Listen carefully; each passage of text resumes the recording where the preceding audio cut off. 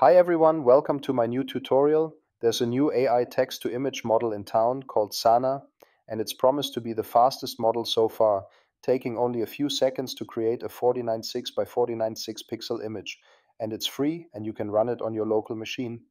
So where's the catch? Well, at this time, Sana only runs on an NVIDIA-GPU, which shouldn't be a problem for many of you. It also takes quite a lot of VRAM.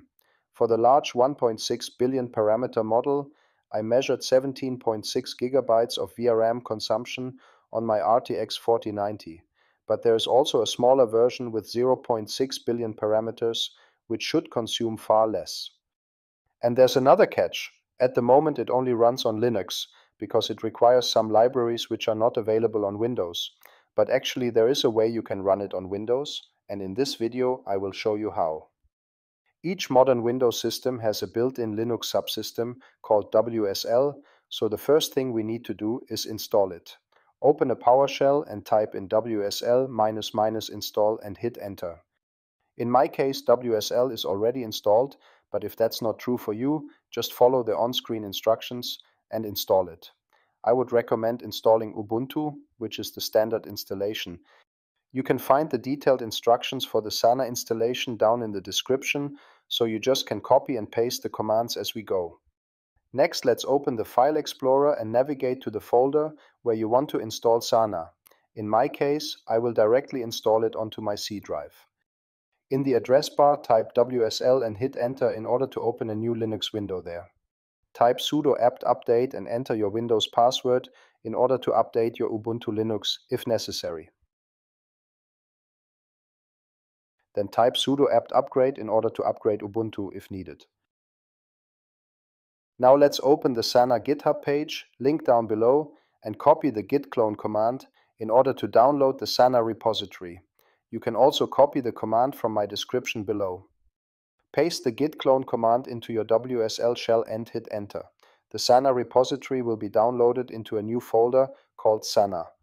Once that's done, type cd Sana to switch into the new directory. You might need to write Sana starting with a capital S because, unlike Windows, Linux is case sensitive. Then type Conda and hit enter. If you get an error message, something like command not found, we first need to install Anaconda. Otherwise, you can skip to the next chapter. Open the Anaconda download site in your browser, link down below. Anaconda is a software packet manager and is also used to create the virtual Python environment needed for Sana. Enter your email address, check the Agree checkbox, and hit Submit to download the Anaconda package. Please note that we need the Linux package, not Windows. Right-click on the 64-bit x86 installer for Linux, choose Save Link As, and save the file into your Sana folder. Back in your WSL shell, type ls to list the files in your Sana directory after the download has completed. Find the anaconda.h file that we just downloaded, mark and copy it with Ctrl+C, then type / and paste the file name, then hit enter, and Conda will be installed. You can also copy this command from the description below. The Conda installation might take a while. Just follow the on-screen instructions. When it's finished, copy the path to the Anaconda installation directory. In my case, home Gerald Anaconda 3, as we will need it later. Type source /.bashrc and hit enter to refresh the Linux shell. Then type Conda and hit enter.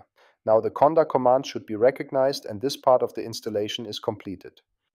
Next, paste the path to the Conda installation directory that you have copied before, in my case, home Gerald Anaconda 3, then /bin conda space init to initialize the Conda environment.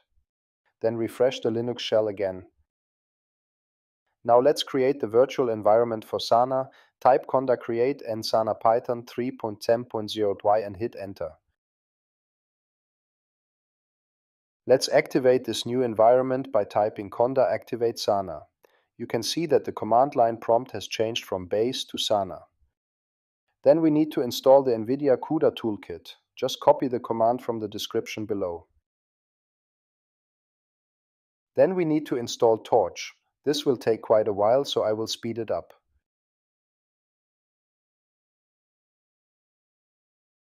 Next, we install the xFormers libraries. Again, I'll speed up the installation.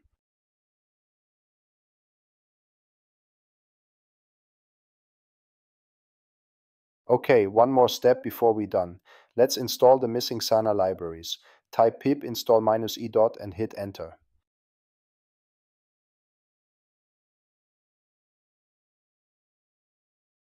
So the installation is done now, but before we can start SANA for the first time, we need to get an authorization from Hugging Face in order to download the SANA model files at the first start of SANA. Let's go to the Hugging Face website.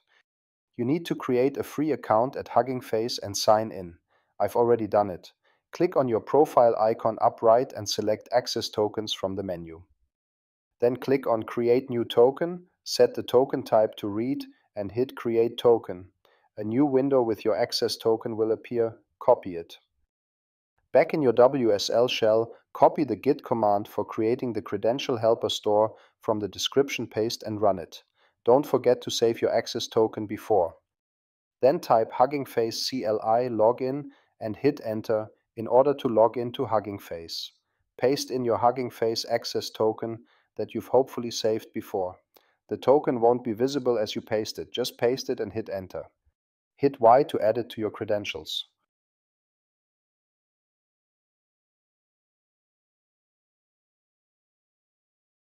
Okay, now it's time to start SANA for the first time. You can find a startup command for the 1.6 billion parameters model down in the description. Just copy and paste it. If your GPU isn't powerful enough, you might need to adapt this command to the 0.6 billion parameter model. When you start SANA for the first time, it might take quite a long time because it first needs to download all the models needed. Further starts will be much faster. I will speed it up. Once it's done, you can find a link to your Gradio web interface in the line starting with running on public URL. Control-click on the link to start SANA in your browser. Okay, here we are. Open the advanced options and adjust the image parameters as you like. Then enter a prompt and see how it works. Be aware, the image generation is in real time. For an image sized 4U96 by 4U96, it took only 2.5 seconds to create on my RTX 4090. That's blazing fast.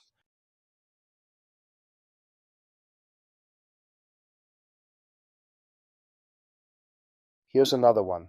Just play around with the parameters and see what you get.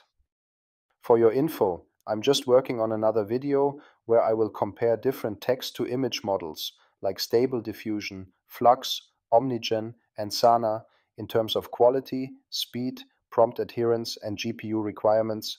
Should come out on YouTube in the coming days, so stay tuned. One more thing before I let you go. I've guided you through the whole installation process for SANA, but that's just a one-time thing to do. When you want to start SANA next time, it's much easier and faster. Just open your File Explorer, navigate to the folder of your SANA installation, type WSL in the address bar to open the Linux shell, then type Conda activate SANA and hit enter. Then paste the startup command from before, hit enter, and you are good to go. Once you are finished with SANA, just close the Linux shell. Okay guys, that's it for today. If this tutorial was helpful to you, leave me a like and maybe consider subscribing. Thanks for listening. See you in the next one.